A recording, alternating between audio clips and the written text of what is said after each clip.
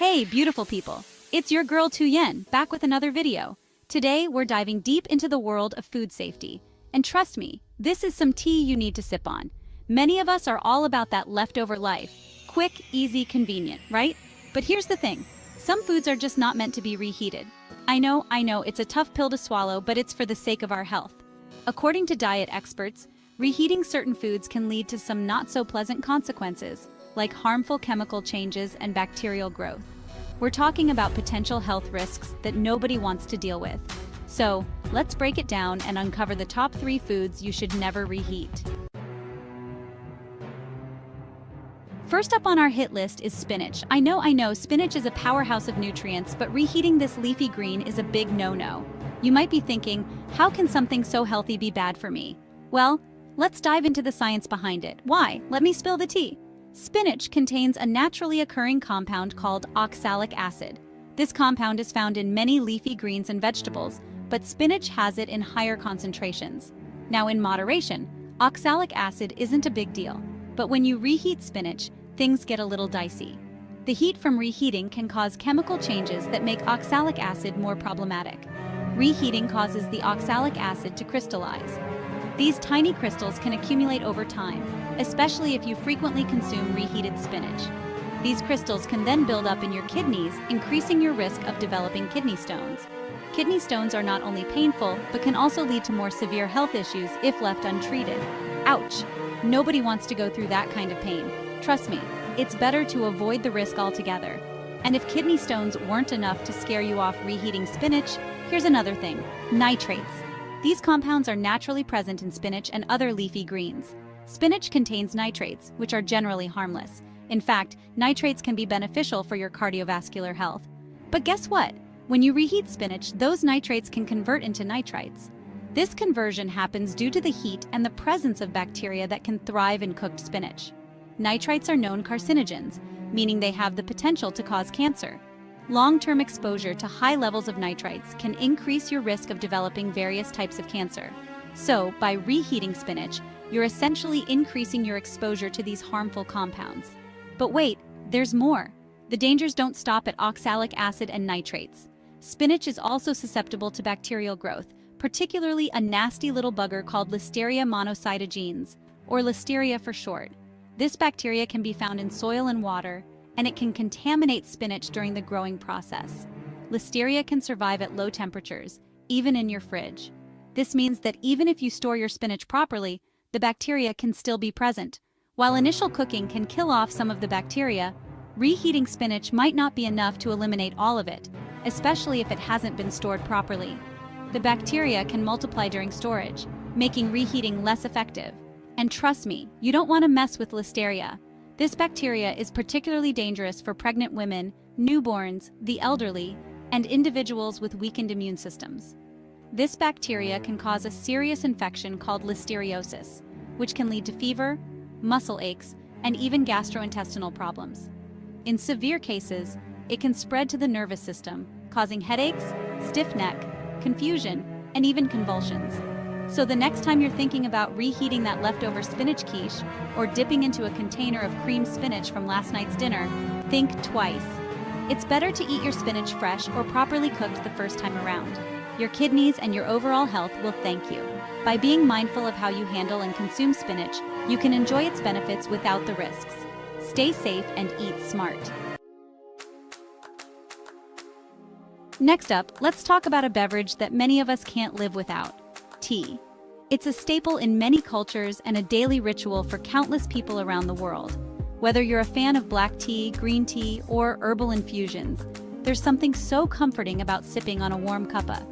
Each type of tea offers its own unique flavor profile and health benefits, making it a versatile and beloved drink. But here's the thing: reheating tea, especially black tea, can turn your soothing beverage into a bitter disappointment. Many people don't realize that the process of reheating can significantly alter the taste and quality of the tea. Why? Because of these things called tannins. Tannins are a type of polyphenol that are naturally present in tea leaves. They play a crucial role in the flavor and color of the tea. Tannins are naturally occurring compounds found in tea leaves. They contribute to the tea's astringency, which is that dry, puckering sensation you feel in your mouth. They're responsible for giving tea its characteristic astringent taste. This astringency can be pleasant in moderation, adding complexity to the flavor. When you reheat tea, you're essentially extracting more tannins from the leaves. The heat causes these compounds to break down further, intensifying their presence in the tea. This excessive extraction leads to a more bitter, astringent flavor that can leave your taste buds feeling less than impressed. The once delightful beverage can become almost undrinkable. And let's be real, nobody wants to drink bitter tea. It's a far cry from the soothing experience we seek when we brew a fresh pot. But the bitterness isn't the only reason to avoid reheating your tea. There's another, more concerning issue at play. Remember how we talked about bacteria in spinach? Well, bacteria can also be a concern with reheated tea. It's not just about the taste, it's about your health. While brewing tea at a high temperature initially kills off most bacteria, letting tea sit at room temperature for an extended period can allow dormant bacteria to become active again. This is especially true if the tea has been left out for several hours. Reheating the tea might not be sufficient to eliminate these reactivated bacteria, potentially putting your health at risk. The microwave may not heat the tea evenly, leaving some bacteria alive. Reheating the tea might not be sufficient to eliminate these reactivated bacteria, potentially putting your health at risk. This can lead to foodborne illnesses, which are definitely not worth the risk. And trust me, a cup of tea isn't worth risking a nasty bout of food poisoning.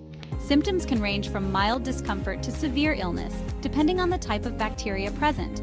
So, the next time you're craving a warm cup of tea, brew yourself a fresh pot and enjoy it while it's hot. Freshly brewed tea not only tastes better, but is also safer to drink. Your taste buds and your tummy will thank you.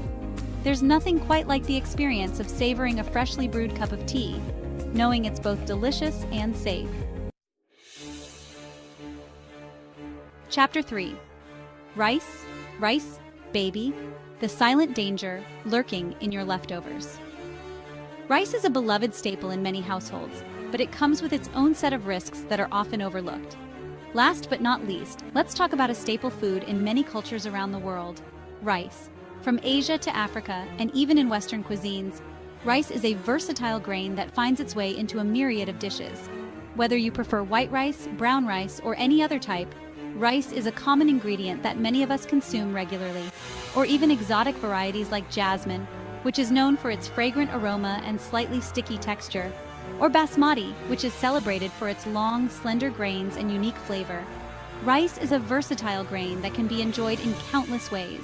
It can be the star of a dish or a humble side, but it always plays a crucial role in our meals. But here's the thing: rice, especially cooked rice that's been left at room temperature, can harbor a particularly resilient type of bacteria called Bacillus cereus. This bacteria is not just a minor inconvenience. It can pose serious health risks if not handled properly. And this bacteria is no joke.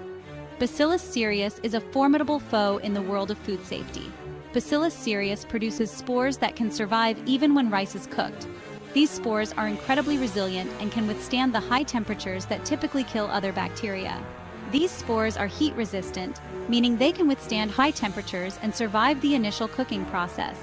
This makes them particularly dangerous because they can lie dormant until conditions are right for them to multiply.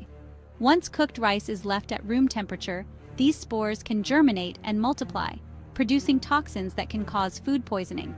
The longer the rice sits out, the more time these bacteria have to grow and produce harmful toxins. Symptoms of Bacillus cereus food poisoning can include nausea, vomiting, diarrhea, and abdominal cramps. These symptoms can appear within a few hours of consuming contaminated rice and can be quite severe. Reheating rice might kill off some of the bacteria, but it won't eliminate the toxins that have already been produced. These toxins are heat stable, meaning they can survive the reheating process and still cause illness. So, even if your reheated rice looks and smells fine, it could still make you sick. The toxins produced by Bacillus cereus are not detectable by sight or smell, making it difficult to know if your rice is safe to eat. To minimize the risk of Bacillus cereus contamination, it's crucial to store cooked rice properly. Proper storage is key to preventing the growth of harmful bacteria and the production of toxins. The key is to cool the rice down quickly after cooking and store it in the refrigerator within 2 hours. Rapid cooling helps to prevent the spores from germinating and multiplying.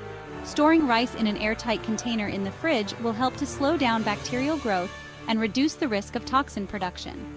An airtight container also helps to keep the rice fresh and prevents it from absorbing other odors in the fridge.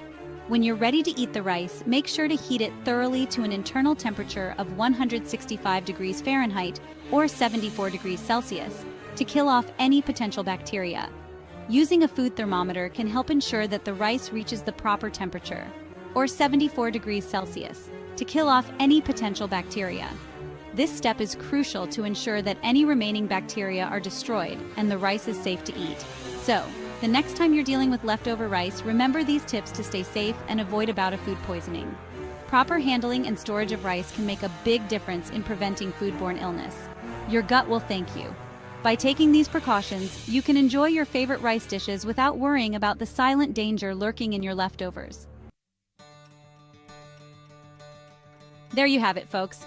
3 foods you should think twice about reheating. Remember, our health is our wealth, and taking these small precautions can go a long way in preventing potential health risks. Always be mindful of food safety guidelines, store your leftovers properly, and when in doubt, it's always better to err on the side of caution. After all, a little extra care in the kitchen can save you a whole lot of trouble in the long run. If you found this video helpful, don't forget to give it a big thumbs up, share it with your friends and family, and hit that subscribe button for more health and wellness tips. Stay safe, stay healthy,